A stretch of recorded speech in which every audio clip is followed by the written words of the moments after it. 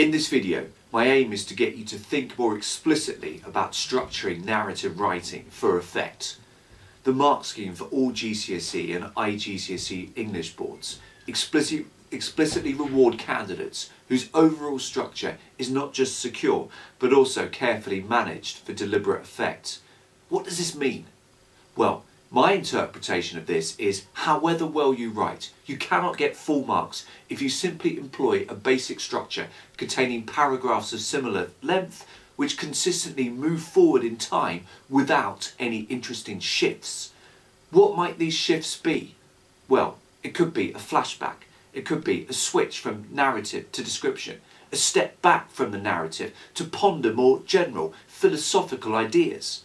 But the key point is that more is needed in terms of structure than just starting at the beginning and ploughing your way dutifully to the end, with some paragraph breaks inserted when you think that the paragraph is getting a little long. This video will give you some ideas how to plan and structure your writing more effectively. I'm going to include my own plan and narrative piece on a past IGCSE English Language question. So, stay tuned. This is a Schofield on Shakespeare guide to achieving a 9 for narrative writing, with a particular focus on content and structure.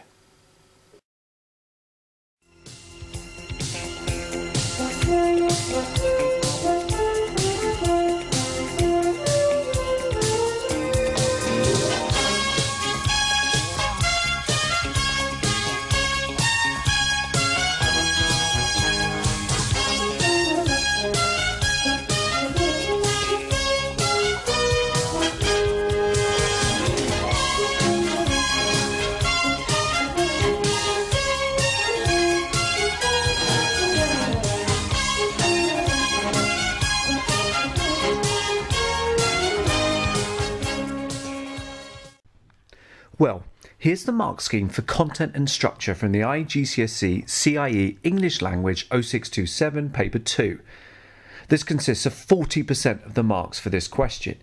The other 60% is for style and accuracy, and you can find more information and tips for this section of the mark scheme within my other video entitled IGCSE English Language, Achieving a 9 A* for Descriptive Narrative Writing. Other exam boards such as AQA and Edexcel have very similar criteria. In this video, I'm most interested in the second bullet point.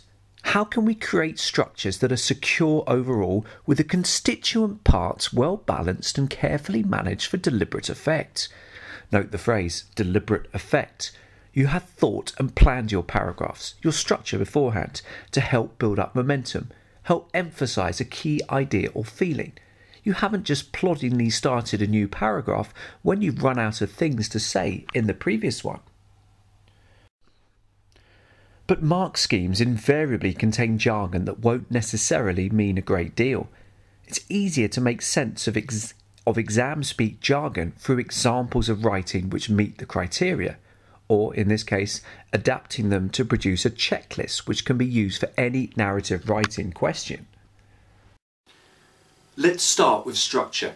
Now, this is slightly artificial, but using the 3 bullet points on screen will move you towards meeting the criteria for a structure with constituent paragraphs managed for deliberate effect. The first one, a dramatic short paragraph for effect, is easy to do, and rather like a dramatic short sentence for effect, shows the examiner that, at the very least, you recognise the importance of variation within your writing.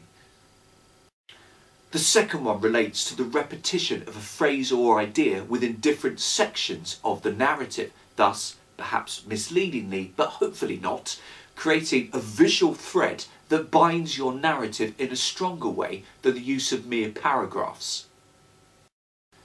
Finally, the third one suggests experimenting a little bit with time. One flashback, provided that it is clear it is a flashback and doesn't confuse the reader, will inevitably produce a more sophisticated overall structure. These content tips will help ensure your writing is more likely to be complex, engaging and realistic. The first 3 will remind you to use imagery within your narrative. More obviously important perhaps for a wholly descriptive piece, but still vital in terms of setting the scene.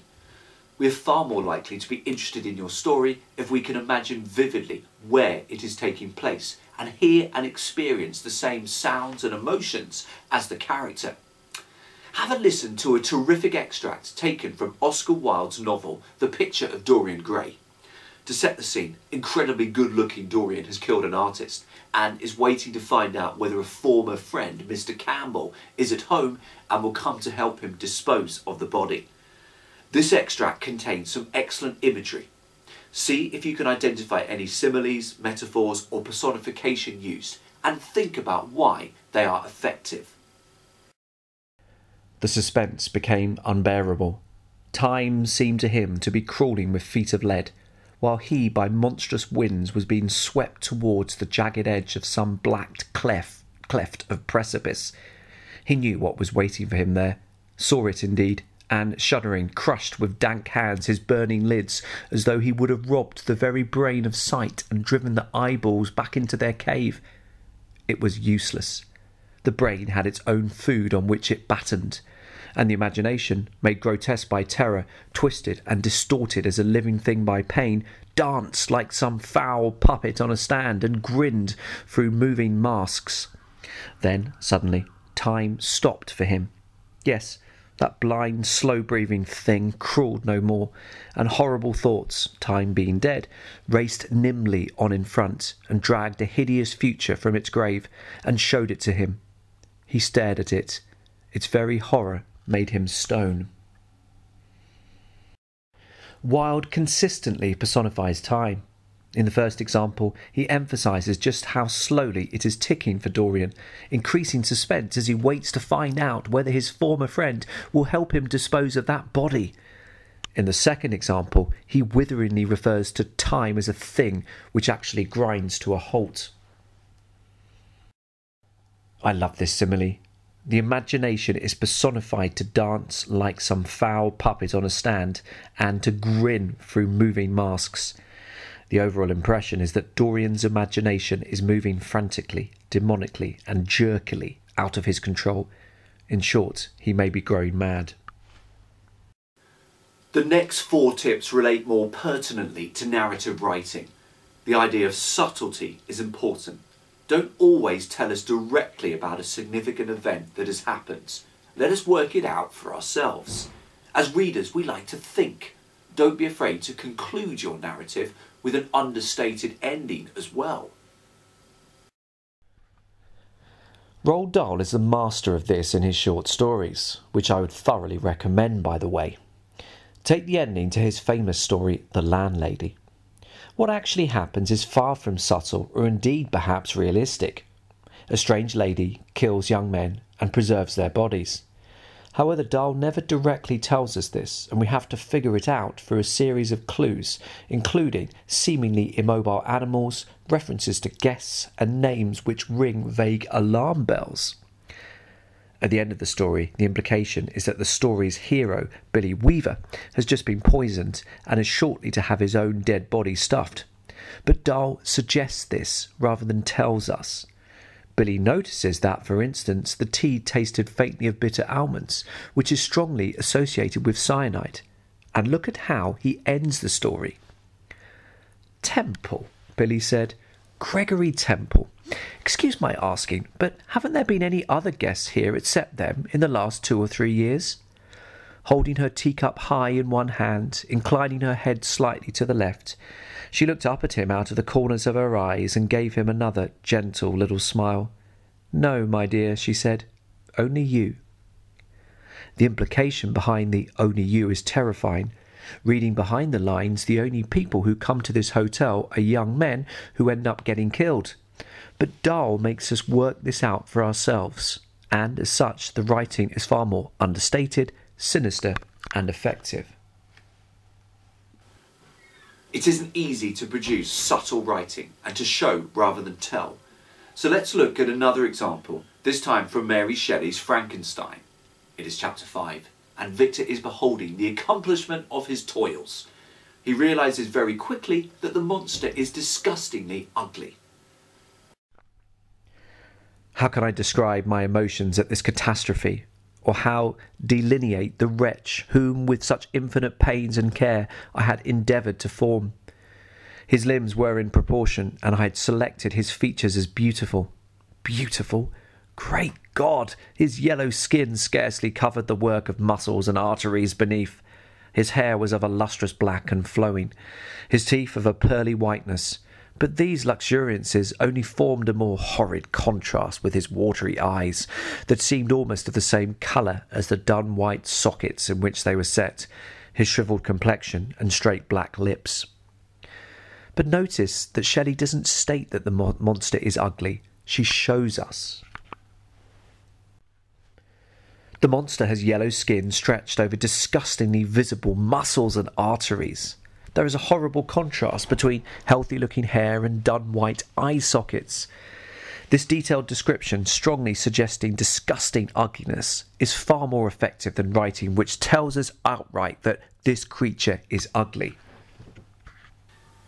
There should be some momentum within your narrative. It needs to go somewhere. Within one of my own recent classes, we looked at how Arthur Conan Doyle built up to a climax within his famous novel, The Hound of the Baskervilles. Let me set the scene. Famous detective Sherlock Holmes, with faithful sidekick Watson, are involved in a mysterious case. It seems as though the Baskerville clan are cursed due to their association with a phantom hound. Watson has been sent to protect the most recent Baskerville Sir Henry, but has left him alone for a while to meet with Sherlock. Whilst chatting on the moor, they hear a terrible sound. A low moan had fallen upon our ears. There it was again, upon our left. On that side, a ridge of rocks ended in a sheer cliff which overlooked a stone-strewn slope. On its jagged face was spread-eagled some dark, irregular object. As we ran towards it, the vague outline hardened into a definite shape. It was a prostrate man face downward upon the ground, the head doubled under him at a horrible angle, the shoulders rounded and the body hunched together as if in the act of throwing a somersault. So grotesque was the attitude that I could not for the instant realise that that moan had been the passing of his soul. Not a whisper, not a rustle rose now from the dark figure over which we stooped. Holmes laid his hand upon him and held it up again with an exclamation of horror. The gleam of the match which he struck shone upon his clotted fingers and upon the ghastly pool which widened slowly from the crushed skull of the victim, and it shone upon something else which turned our hearts sick and faint within us, the body of Sir Henry Baskerville. The entire paragraph builds up to a key discovery, that of a dead body. But does it tell us this at the beginning of the paragraph? Hell no! First, we have the sound of pain, the low moan. Then we have a description of dangerous scenery. Then we are told that there is someone on the ground, a dark, irregular object, which presumably could be a human, but perhaps could also be an animal. Next up, it is revealed that it is indeed a human being horribly disfigured by a fall, but who, we are still not told. Next up, the writer emphasises that the man is dead, still without telling us who it is. Next, Doyle tells us Holmes's reaction to finding out who is dead. He emits an exclamation of horror. And it is only within the final few words of the final sentence of this paragraph that the reader finds out that the dead person is Sir Henry Baskerville, although readers of the novel will recall that actually this is an erroneous identification. This is a very good example of withholding information until the last minute to help build up tension and excitement. And the final two tips are that please avoid guns, prison, drug raids, etc. You may think that they result in interesting writing, but the reverse is invariably true. Write based closely on your own experience. It will invariably be more effective. Also aim to give us insight into one of your characters. What kind of person is he or she? What makes him or her distinctive or interesting? In November 2016, Cambridge International Examining Board set this title for one of their IGCSE English Language papers. Write a story that begins, "She watched them leave and realised she could be there for a long time." Briefly, I had a go at writing my own plan for this. A key aim for me was to produce an interesting structure which did more than plod chronologically forward. Let me explain my thinking. In my first paragraph, I decided to use the question prompt as a stand-alone paragraph. I liked the idea of a very short paragraph for effect, and I decided that I didn't want to explain what had happened to the woman straight away. So why not end the paragraph after this single sentence before moving back in time in order to lead back up to that moment of people leaving her alone? In the second paragraph, I decide I will set the scene. I will make no mention whatsoever of the she from paragraph 1 and instead generically describe a pub and its atmosphere. I plan to use plenty of adjectives. The revellers will be beer swilling. The tables will be sticky. I also think that perhaps I will use metaphors of suits and briefcases to refer somewhat dismissively, one-dimensionally, to the office drinkers. I want to make the reader wait to find out about the she from paragraph 1. Following my description of a pub interior and drinkers, I decide to have some unexplained speech. Of course, we need to be careful when planning that we're not too clever, that we don't shift about too much, leaving the reader with little idea about what is actually happening. But my thinking here is to introduce a degree of tension through speech, which I will partially explain later. In paragraph 4, I return to the pub, but this time the plan is to zoom in on a group of male drinkers. Your stereotypically obnoxious bankers, perhaps. I want to illustrate the fact that there are far more men than women. Indeed, in one particular group, there is just one woman who could well feel a little like an outsider. In paragraph 5, I zoom in further to describe this woman. Perhaps something will happen to her. I haven't decided yet. Perhaps one of the bankers will make an obnoxious comment, maybe even without realising just how obnoxious it is. I plan to emphasise her otherness, the fact that however hard she tries, as a woman she will always remain an outsider within this group and within this culture.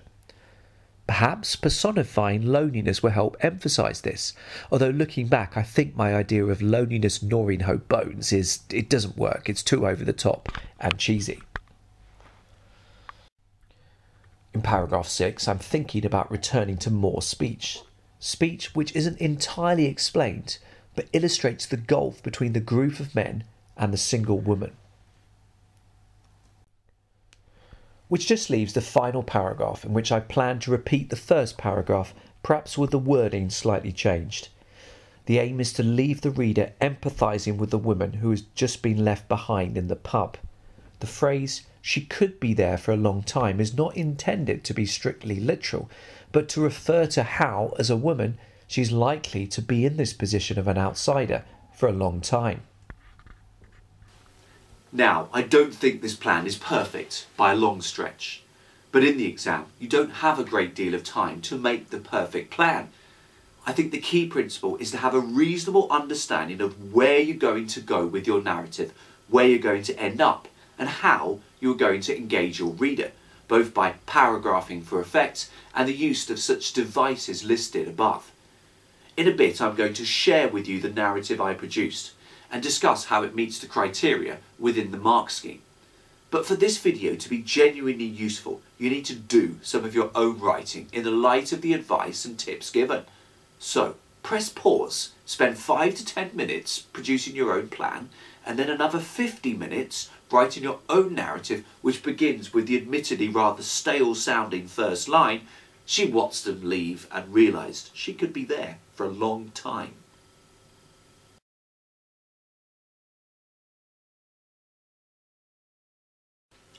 How did you get on?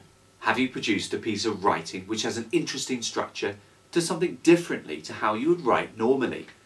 Have you got some powerful descriptive devices, perhaps inspired by Mr. Wilde? Have you at some point built up towards a climax, inspired by Arthur Conan Doyle? And have you been showing rather than telling, taking inspiration from none other than Mary Shelley and Roald Dahl? Of course. Now let's read through my own response. She watched them leave and realised that she could be there for a long time. If a cheeky little badger had entered the Red Lion in St Paul's on this typical Thursday evening, he would have spied a forest of trouser legs, interspersed with the occasional black nylon. A taller animal, a dear, tufty-headed goat, say, would have observed gleaming red faces, hot with drink, shining eyes, and pink tongues vibrating like mating bumblebees. No muzak, alas, for the loyal patrons of the Red Lion, so regulars contented themselves with their own half-shouted exchanges about prospective deals, looming legislation, and attractive colleagues. I don't think you quite understand me. Our adorable badger might now ascertain a little more movement within the lower branches of the forest. Has a gentle breeze entered the Red Lion, resulting in some swaying to and fro? Our taller goat, meanwhile, might care to draw attention to swifter, more rapid movements from hand to moist lips. For of course, dear reader, much beer is being consumed. And why indeed not? Whether it is good for them, whether it is refreshing the parts that others can't reach, or whether it is reassuringly expensive, after a hard day in the office, we deserve our liquid refreshment. Lots of it. Amongst the jungle, a large wine glass totters amongst the pints. It is her first week at the bank. It has gone well. She has resurrected old business contacts to potentially recruit a new client for the investment banking wing of the firm, and has brought a much-needed fresh creativity to her team. Her knowledge of pending legislation is second to none. Shall we, dear reader, eavesdrop? No, let us hold on. For our badger has discerned a gentle movement from gleaming black shoe onto stiletto, a playful prod. Higher up, our goat spies a probing hand, a hungry, eager, fuel-driven, clutching hand, caressing the behind of the large wine glass. Sharp intake of breath, dear readers. A stinging motion. Silence. The badger and goat move to one side to allow the black forest of trouser legs past. Meanwhile, a biting sense of solitude, of otherness, sweeps into the Red Lion from the entrance and twists its way around bar stools and 15-quid pie-laden tables into the soul of Merrill Lynch's new corporate fund manager, London. As she watched them leave, she realised that she could be there for a long time. So how does this response meet the Band 6 criteria within the Markscheme? Relating particularly here to content and structure. Let's break it down. Well, firstly, we're looking for complex, engaging and realistic content. This is shown in a number of ways, including the sustained use of imagery to refer to people. In the example on screen, the group of people are described collectively as a jungle. The boorish men are pints and the solitary woman is a large wine glass. The metaphor of the jungle emphasises the idea that somehow this group are not as civilised as they might believe themselves to be, and by extension that the women may not necessarily be safe from uncivilised, predatory behaviour. Indeed, the use of the word jungle foreshadows the grope of the woman's bottom, which takes place later in the same paragraph. The story aims to be engaging in a number of ways, and one of those is its use of the theoretical badger and goat characters, referred affectionately within the examples now on screen. These animals give different perspectives on the humans, with the badger observing the lower parts of the humans' bodies, including the clumsy nudge of the woman's stiletto by a man's black shoe, and the goat, the upper parts, including the increasingly hot, drunken faces and the grope. Although the theoretical and imaginary scenario of a goat and badger observing drinkers in a pub is clearly not realistic, the description of the pub and the behaviour of those within it is. I include some job-specific terminology, including legislation, fund manager and investment banking wing, to give readers more detailed insight into the lives of the characters, and in particular the competence of the woman. I want to emphasise that she is good at her job, thus making the sexual assault and subsequent isolation all the more shocking and unacceptable. The response needs to be cohesive. Cohesive can be defined as united and working together effectively. What makes this narrative cohesive? Well, a number of factors. Firstly, we have the common thread of the badger and goat running throughout. They feature in paragraphs 2, 4, 5 and 6 and are silent witnesses to the woman's developing discomfort. However, I also repeat imagery which helps bind the narrative together. A forest of trouser legs interspersed with the occasional black nylon in paragraph 2 becomes simply a black forest of trouser legs in paragraph 6. The overall structure is secure. Within the 7 paragraphs, each has a different sharp focus, whether it be describing the drinker's clothing and drink-fueled intoxication within a pub in paragraph 2, or the despondent feelings of the woman in paragraph 6. The constituent parts need to be well balanced and carefully managed for deliberate effect. Note how paragraphs 2 and 4, describing increasing drunkenness, build up to the sexual assault in paragraph 5.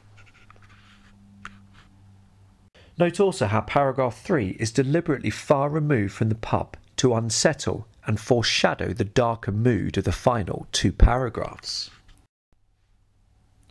Good narrative writing needs to have elements of fiction, including description. Note the close description of the drinkers' faces, eyes and tongues. I use a simile to suggest how rapidly the men are speaking. Their pink tongues are vibrating like mating bumblebees, although the use of the word vibrating has potential sexual undertones, thus foreshadowing the seedy act at the end of paragraph 5. There is not a great deal of individual characterisation of the men, and this is deliberate. I want them to be seen as a ruthless, misogynistic collective. However, some insight into the woman's character is given. We know that it is her first week at the bank, that she is fresh and creative, intelligent, good at her job, that she's probably good with people, as witnessed in her rapid resurrection of old business contacts, that she is feeling slightly tipsy, and that in paragraph 6 she is left devastated and isolated by the actions of one of her colleagues. Paragraph 5 starts building up to a climax through the direct invitation to the reader to eavesdrop, which is promptly withdrawn. The phrase, "let us hold on," implies that something exciting may be about to happen, something worth waiting for. The momentum continues with firstly the description of a shoe nudging a stiletto, and then the introduction of a probing hand. Note that you need to wait until the second half of the sentence to find out exactly what the hand is probing. The clarifying, hyperbolic use of adjectives, hungry, eager, fuel-driven, clutching, delays this revelation further, thus increasing tension. However, the metaphor of the large wine glass from the beginning of the paragraph is extended, another example of the cohesion within the narrative, so that the reader has to deduce that the woman has been groped. The paragraph then switches to dramatic short sentences for effect, including one implying that the woman has slapped the groper. The switch to short sentences is dramatic and further increases the sense of tension. And moving from building up towards a climax to using cogent detail.